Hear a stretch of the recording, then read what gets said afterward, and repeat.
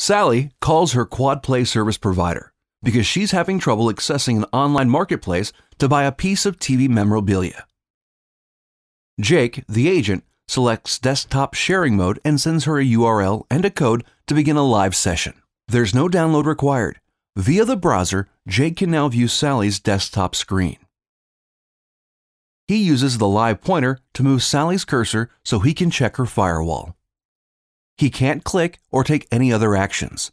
This non-intrusive approach addresses key privacy concerns. With the site unblocked, Jake guides Sally to the TV channel list page on the provider's website. He takes a screen grab and marks it up to show Sally a new channel dedicated to the kind of series she likes. In under a minute, Jake's guided Sally through a process that would have taken 5 times longer without visual assistance.